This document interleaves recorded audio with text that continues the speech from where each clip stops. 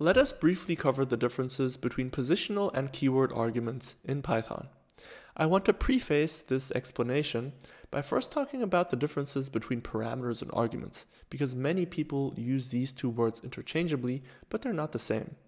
Moving on, we're going to talk about positional arguments, then move on to keyword arguments, and at the end we want to look at what order the parameters need to be in so that we don't get any mistakes. So what exactly is the difference between a parameter and an argument? When we talk about parameters, then we talk about what we have in the function definition.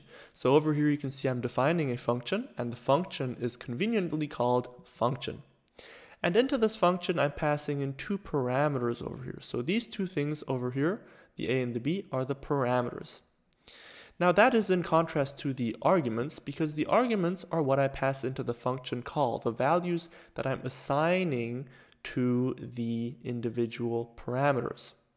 So that is the difference between these two things. So let's make sure we distinguish properly between the two in this video.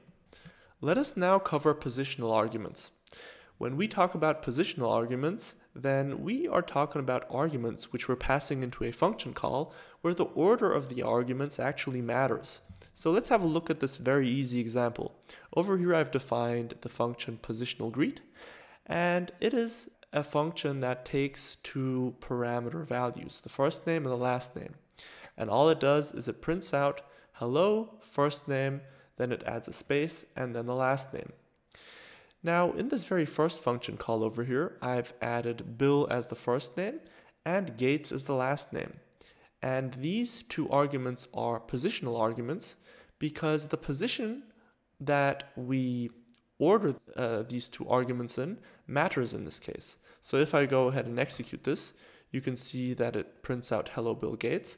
But if I now switch up the order of the input values, you will see that the order is also going to be reversed in the console output. So as you can see with positional arguments, the order with which we pass these values into the function call actually matters to us. In contrast to the positional arguments, we also have keyword arguments. And here the order that we use when passing the individual arguments into the function call does not matter anymore.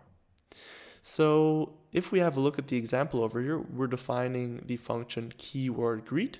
And again, we have a first name, a last name, and this function does exactly the same thing as the function did earlier. It simply prints out hello, then the first name, adds a space, and then puts the last name.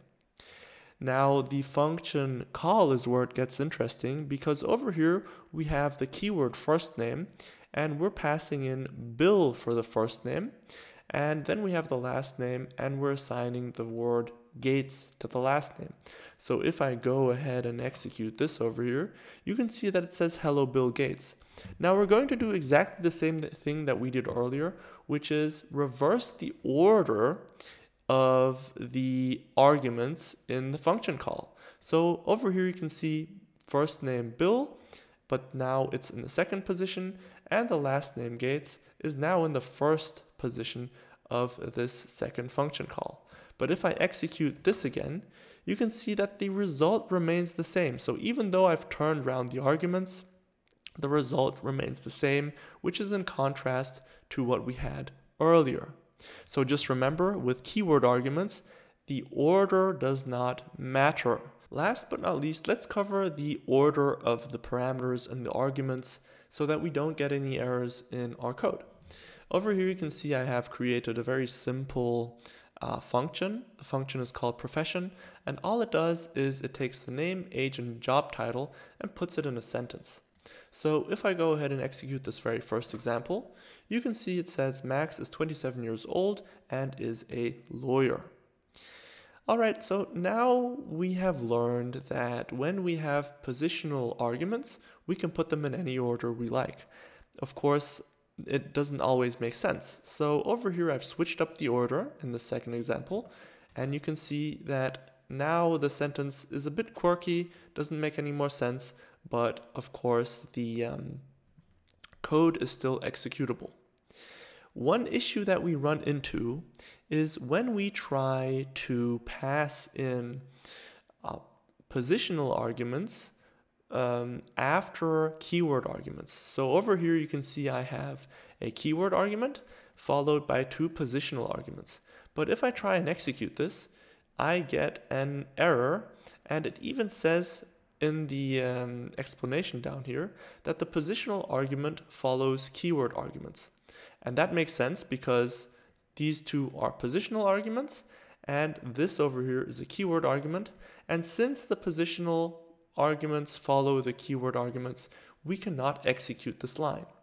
So how can we go about solving this? We need to make sure that we always pass in the positional arguments before the keyword arguments. So this very last example over here will work again. I can execute it without any problem. It says Max is 27 years old and is a lawyer. And now that simply works because, of course, I have made the right order over here. And of course, you can add multiple keyword arguments into your function call. So perhaps if I add the age here as another keyword argument, this will still work. So I'm executing it again and still get the right result. But let me show you one last example where it wouldn't work, and that is if you try to make the keyword argument in the middle of the 2 positional arguments. So this will not work anymore.